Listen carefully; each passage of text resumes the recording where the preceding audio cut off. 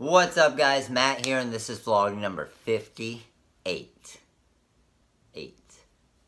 Okay, so over the course of 57 past vlogs, it seems like on every vlog, different crew members and you guys are asking questions about advertising and ways to get your business out there to market.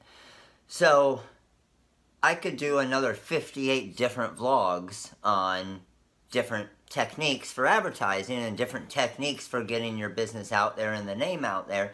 So what I figured I would do is every once in a while I'll just share one technique that worked for me, and over the course of a bunch of vlogs we'll get a bunch of different techniques. So one of them that I thought was a really cool idea that worked, and it was just being a little bit different, okay, is I was explaining to some of the crew members that are at the in-house training today a way that Lorene and I and the kids used to advertise at Disney World. And my whole goal with advertising when I was getting going in the business of starting is I didn't have money to spend on advertising. You always hear people about, okay, well, or you can put an ad in a local newspaper, you can put an ad in a football program, or you can put an ad here in a magazine, and they're $1,000, $1,500. Are you kidding me? $1,500, $1,000 to put an ad? I didn't have the money for that. I had to think of different unique ways to get advertising out there and to get customers, to build my customer base, to be able to sell my product. So, here's what I did. And by the way, I eventually tried different things like that, and they don't really work very good. So we still do stuff like that with the Rhinestone World, and we'll put an ad on the local Little League and this, but we're just doing it to support the Little League and support the school. We know we aren't going to get a return on it. So if you're looking to get a return on stuff like that, very rarely does it happen, okay? Now, this is what did work. So this is just one.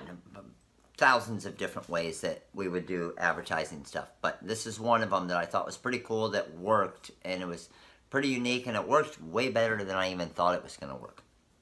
So we're about an hour and a half from Orlando, so we went to Disney World and go to Disney World a lot. So we always had annual passes to Disney World to be able to just drive up for a weekend and go for a few days and drive back, go up for a day, drive back. And every time we went to Disney World, we would wear custom shirts. Lorene would have a big rhinestone shirt on, and I would have a nice shirt with some silver lens or some cool heat transfer vinyls, and Jackson would have, and Maddie would have. But we would only put shirts on that and wear shirts that of things we could sell. So we weren't going there with Minnie Mouse and Mickey Mouse, because we know we can't sell those shirts anyway, because we don't have the licensing for it. Alright, so we only went with stuff that we could actually sell.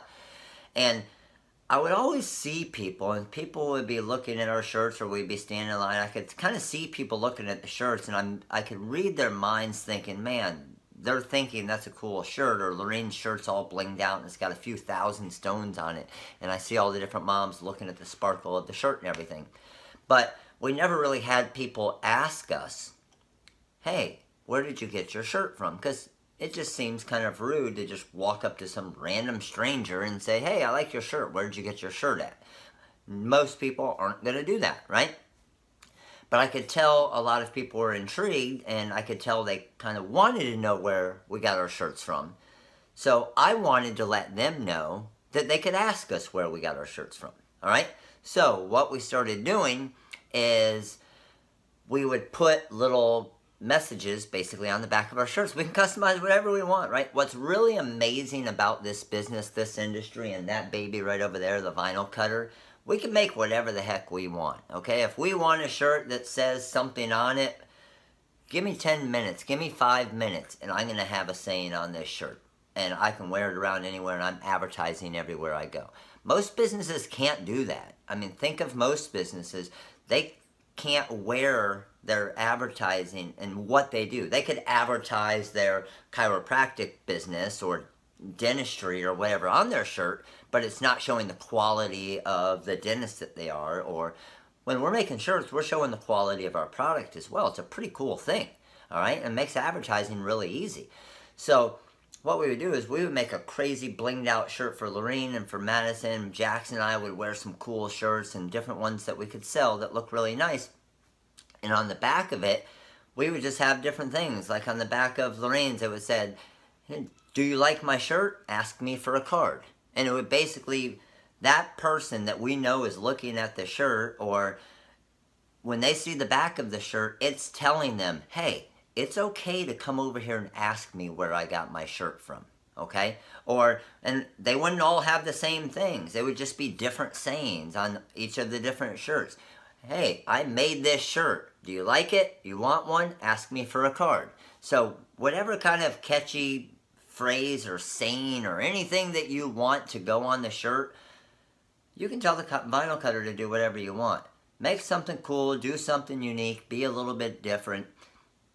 And it's pretty amazing. We never really handed out business cards before at Disney World, even though we knew people were kind of looking and liked the shirts. But the first time we did that, we handed out probably over 200 business cards that very first time. And the reason why we didn't hand out more is because we ran out of business cards. And then the next time we went, we brought more business cards. And then what I started doing is I started thinking, okay, how can I track this?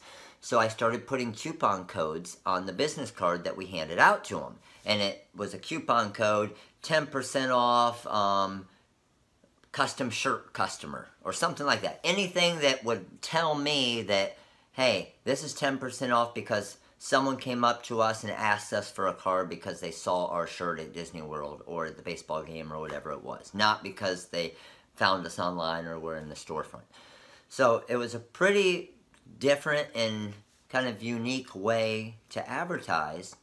But think about Disney. Every time you're standing in line for freaking 2 hours waiting for the 14-second ride, right? But every time you're standing in line that whole time and the line keeps wrapping back and forth and you're walking by all of these people every time, a long line that's walking, then it's coming back this way. You're seeing 100+ people right there just in that one line, right? And all of them are seeing your shirt, and it's crazy because we could see someone looking from far away, and we would kind of look at each other and we're like, watch, when we walk back this way, they're going to ask us for a card. And it was funny because we were right most of the time. And they would ask us for a card, and they would start a conversation. Hey, can you make shirts for our sports team? Can you make shirts for our church? Hey, I own a bar. Can you make shirts for our bartenders? Can you do decals too? Yeah, we can do decals. Can you do fundraisers? Yeah. And it's an awesome conversation starter. When you wear a unique shirt like that, and it's got a nice design and things, but then on the back, it's kind of that conversation starter. It's free advertising, and everywhere you go, people will see it. It doesn't have to be an amusement park, right? It could be at the baseball fields. You wear an awesome baseball mom shirt and put on the back, hey, I made this shirt. You want one? Ask me for a card.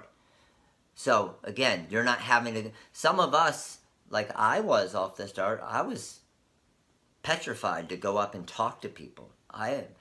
You guys see me on 2,000-something videos.